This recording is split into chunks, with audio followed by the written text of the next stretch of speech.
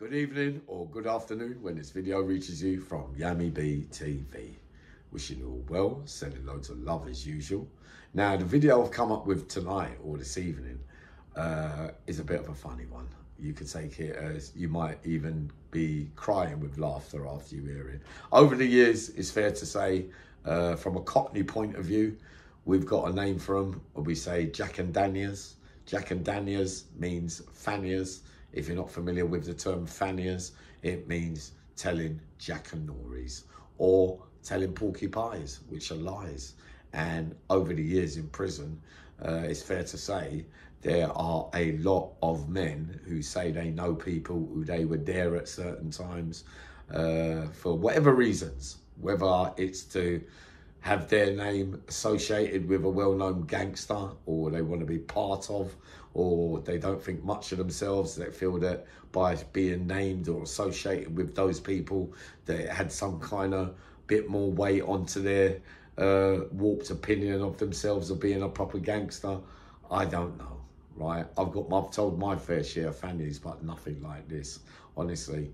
Anyway, during this time, it was in Long Lartin. It was the millennium, and I was there at the same time as GN.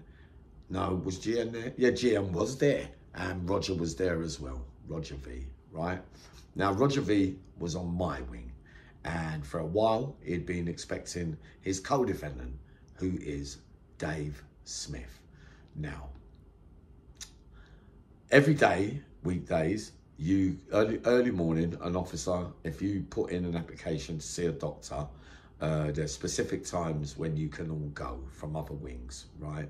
Now, what would happen is if you put in an application to see a doctor, you stay off work and you wait till 8 o'clock in the morning, 8:30, your door gets unlocked, and there's a group of you from each wing, where one officer or one on each wing brings a group of inmates to the doctor's surgery where there is a waiting room, right? So we're all getting ready to go to the doctor's. So we're talking. I can't remember if S is about 6'5" from South London, built like a tank, well known everywhere as well. I can't remember if he was on my wing or he was on the wing opposite, but I know one thing, I don't think he was on the same wing as me and Roger. Now, walking down to the surgery on the corridor, another wing is coming at the same time. Now, they've got an officer with them, and through the observant eye, I spot Dave Smith. Straight away, boom, Dave, boom, ain't seen him for a little while, big hug and a kiss of some kind. Long time not seeing. When you ain't seen someone, you know that you've been longing to see, a lot to catch up on, a lot of things need to be said and aired out. And straight away I was thinking, well, Roger's going to be over the moon that you're here, because you've got things to sort out there as well. So we're hugging and we're walking. I'm walking now with 3 different groups from 3 different wings to the same surgery and same waiting room. There's a person who's walking with somebody else from South London who's walking nearby. Now he seems to be eavesdropping into me and Dave's conversation. So I'm talking about Roger, and straight away he butts in and he says, "Who are you talking about? Roger Vincent?" And I said, yeah, we're talking about Roger Vincent.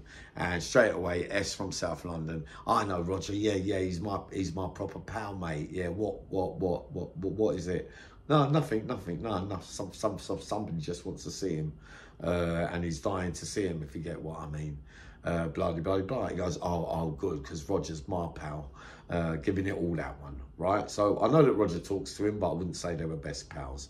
We got down to the healthcare. We're all sitting in the waiting room. Me and Dave started the whispering tactic, where we don't want too many people to hear what we're saying, because some stuff that's being said has to be said quietly. So during that whispering that was going on, all of a sudden S from South London, remember he's about 6'5", he doesn't really need he doesn't need to make a lot of friends, if you get what I mean. He doesn't need strike me as somebody that needs protection or needs to be making friends. We got a name for people that want to be associated with people that they don't know, who have got big names in the gangster world, if you get what I mean. We call them name droppers, or we call them name calling, or there's other names as well.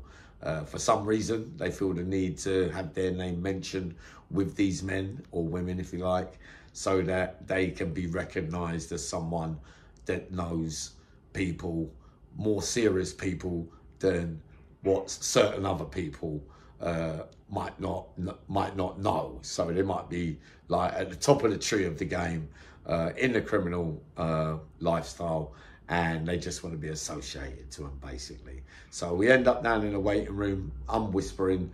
S joins in and he starts talking to Dave, and he starts saying, yeah, my mate Roger, he's over there with me. Is there any messages you want me to pass on to him, kind of thing?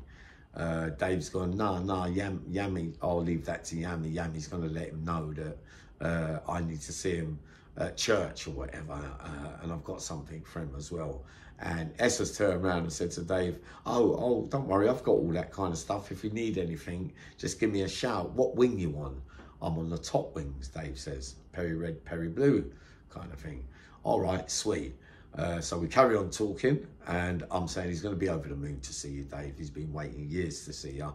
You need some time to talk about a lot of stuff. S turns around and says to him, oh yeah, I knew Roger, just out of the blue, without any invitation or anything, just volunteers that, yeah, Roger's got a codee called Dave Smith, right? S has volunteered that, yes, me and Dave Smith were like that outside. I've known him a long time, since I was young. It's even worse than that. That case that they're doing the 30 or 40 years for, with an AK-47, apparently, allegedly, were meant to have got convicted of it, Dave and Roger, who say otherwise, really. He's saying, yeah, S is saying, I was the one that supplied the gun to that crime that night when it was just out of the blue, we're just saying things like that. And I've done business with Dave. I've been on holiday with him. I've done business with him with drugs, all that kind of stuff. He's saying, right? So I'm going, yeah. Sorry about the slurping. Again, I've got to do it, I'm afraid. So in my mind, something starts twigging. I'm thinking to myself, what is he? Is there something not quite right here, or am I missing something? All of a sudden it twigged in my head anyway. So Dave's gone, yeah. I'll tell Rog when you see him, Yam, to meet me at the church this week. And S has just joined in again and said, yeah, Dave, can you tell Dave Smith, I know him, I know Dave Smith as well. But I just explained to you about the gun and all that kind of stuff. Tell him that I'll meet him down at church and I've got things for him as well, and I'll get them sent down to him, right? So Dave's going to him, all right, mate, nice one, that's very nice of you, blah, blah, blah, blah, blah, right? So more things have started to twig in my head now, because now I'm starting to think something's definitely not right. So we carried on talking, whispering, our names have been called, we've gone into health, in to see the doctor. It's time to go back now. So we're walking back, and I'm dying to get outside to ask Dave something. So we're walking back, but you know you've got to go with other staff because you're on different wings. I'm giving him last minute details about Rog, seeing him this week. And S is saying to him, nice meeting you, mate, sweet. Be nice to see you again. And I know Dave Smith's just turned up on induction wing up there on Peri Red, Peri Blue, where you are, Dave. So can you let him know that I'll be down at church with Roger this week, and if he needs anything, just give me a little message and I'll bring some stuff down for him. Dave went, yeah, sweet. Now, when S is out of ear's reach, I turned round to Dave and I said, do you know him? Dave said, nah, I've never set eyes on him before in my life. I said, yeah, but Dave, he's speaking to you like he doesn't know that you're Dave Smith. He said, I know, Yam. I said, so why are you letting him continue with carry on, giving him messages for Dave Smith, who he's had a relationship outside where guns are involved, where drugs are involved, where holidays are involved, and Roger's involved, all that kind of thing. He goes, because I was thinking he's going to let me know some information, or he might let something slip that might be valuable to me. I said, Dave, it went on for a bit long. So I said, what are you going to do in the end when he finds out that that person's you? He said, if he ever says to me, oh, you're Dave Smith, oh, you've changed a lot in the amount of years since I said, what are you going to say? Dave said, I'm going to say that you never asked me. I thought, brilliant one. But these are the kind of fannies lies that can get told in prison. And I mean, think of that one, how you're going to feel telling such a blatant bunch of lies, and then it's being found out afterwards that you don't even know that the geezer you're talking about with the guns and everything is actually the geezer that's sitting with you in healthcare, Dave Smith, and he didn't twig. I weren't there when the next meeting took place, but I know one thing, he had egg on his face, and I don't know how he took it, but I never ever listened to a word he ever said again. I might be up in a little while, but many times along the years, if you're ever expecting to go there, but I know there's many of you watching that have met many men like this who name drop, name call, who just want to be part of, but they're living in dreamland.